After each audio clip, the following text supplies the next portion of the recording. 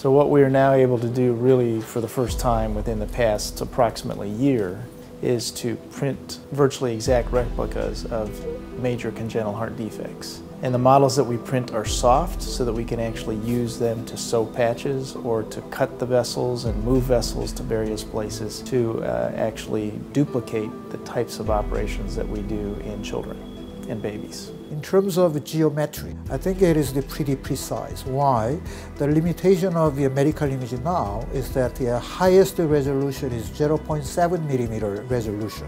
But however, printer we use is a 0.3 millimeter resolution. So we have no limitation in representing what is seen in the medical imaging in the 3D prints. Some of these operations today, if I bring on a similar surgeon to me as when I started, I wouldn't have that surgeon touch one of those patients. So I can take one of those individuals who's 8, 9, 10 years out of medical school and in training and say, okay, you're ready to train on these models and you're going to perfect it on the models.